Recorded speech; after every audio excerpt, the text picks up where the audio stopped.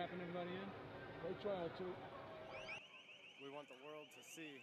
The Schomburg Center held a panel discussion on the war of black bodies. The panel cited recent incidents in Ferguson, Missouri regarding the murder of Michael Brown and the involvement of youth organizing as a response.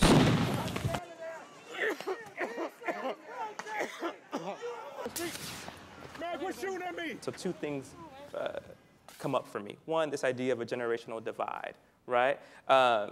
And we're not kind of relaying this message from one generation to the next, right? There's also some contention between generations, right?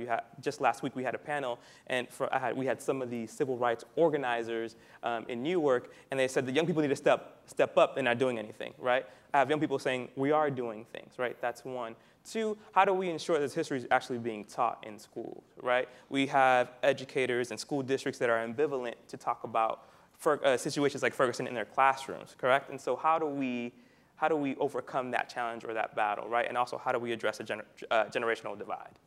We've had generational divides before. We would never have been able to launch a sustained attack on white supremacy. Mm-hmm. And that's what, from 1619, when those 20 Africans first arrived here and decided they didn't like the nature of their relationship to those colonies at this point, that has been the consistency in our relationship to this country. We don't necessarily give enough credit to young people. And just because they're organizing in a different way doesn't mean that they're not organizing. And that was part of the experience for me in Ferguson. When I got there, or when we got there, because it was a whole bunch of us that got there, it was very interesting. One of our comrades gets out of the van, and he's like, well, I'm from the Bronx. And the response from the folks, the younger folks that were there, were like, oh, the Bronx is in the house. At this time, it was probably one of the first groups that actually got to Ferguson from a community-based perspective. That wasn't necessarily the media. We got there 4 days after the shooting. And the folks that received us were gang members. The lesson for me, having spent time there talking to these young folk, is this: that we cannot assume that young people don't show up for analysis. Yeah.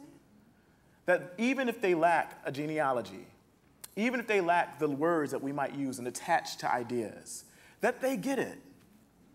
They get it, and if they can't name it, they feel the effects of the traces of white racial supremacy. Mm-hmm. They feel the traces of police over-criminalization in their communities. They may not use the word capitalism, but they see how their communities are being depleted by resources. They understand how their bodies are lacking value and commodified in this country, and why they don't use these words, they get it. And people outside of the academic tower and spaces like this get it too. Mm-hmm. So, and as it relates to education, I think we have to expand what we imagine education to be. Yes. What about going into the streets and holding conversations there, right? And I watch these young people engage in these conversations, using the languages that they know, using cultural cues that they know, to say the very same things we're saying right here. Landlords would hike rents in black meccas, that black meccas would become ghost towns filled with empty condos and bodegas, a corner museum of imitation food. That imitation food would become norm to the working poor, that the working poor was just an experiment for survival guides, and survival guides were a nuisance to those whose bias carried them only to the present, but whose death lived on in wills. What change has come, if only to become caricature to the burden of manifest destiny? What future have we if our sins laid bloodied by fantasy and desire of our own bodies? Whose thesis are we if bodies are made as sacrifice upon surrender? What have we surrendered? Thank you.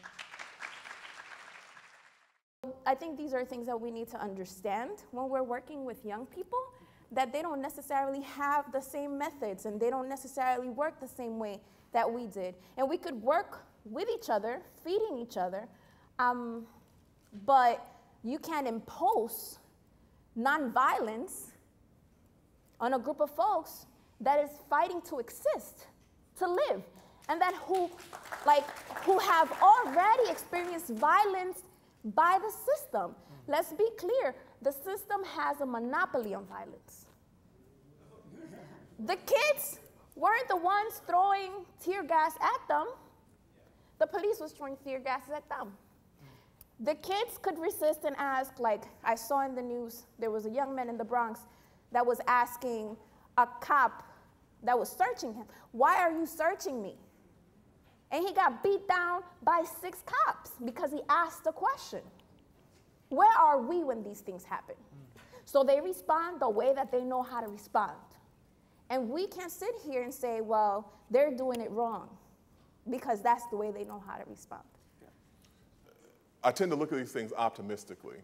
That doesn't mean I can't look at them critically. Now, as it pertains to Ferguson, there were some generational issues that were there, but what was most important to me, what I found most inspirational, is that in a very short period of time, you could see people teaching themselves the fundamentals of grassroots organizing.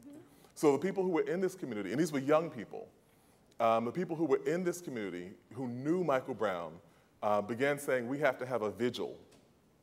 And then that vigil became a protest. And then that protest became an uprising. And then that uprising laid the seeds for what's now becoming a movement. And this is happening visibly. We can watch this happen. And so I was heartened to see that.